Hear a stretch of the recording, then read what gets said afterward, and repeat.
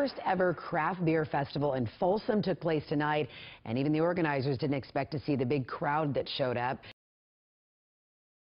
Craft beer. Craft beer. Craft beer. Craft beer. Craft beer. Craft beer. Craft beer. Craft beers. Craft beer. Craft beer.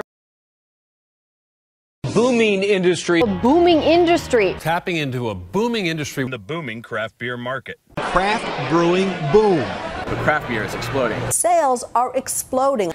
Boom. And it's blew up.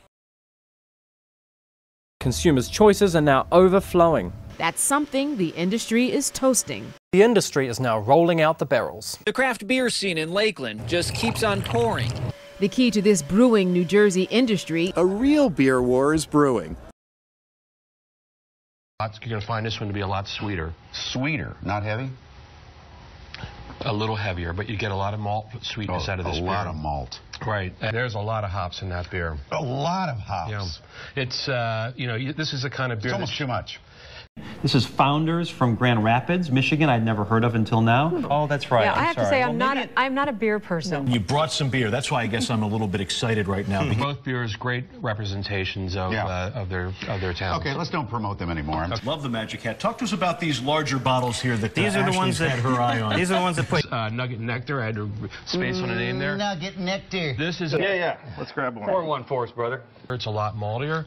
That's very malty, but not heavy. It's not. It's not heavy. It goes really well with pizza and barbecue foods. Other bloated up foods. Exactly. Real quick. They look exactly like creme brulee. Oh, I'm going to get that one. We'll have to take your word for it I'll right take now. that one home. First year.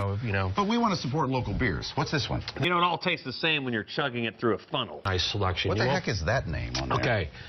Shaka Maximum. What? This is it's actually spiced with cardamom. That's what it is. What is the aftertaste? Yeah, it's a beer for the end of the night after, at least into the 2-minute warning, perhaps.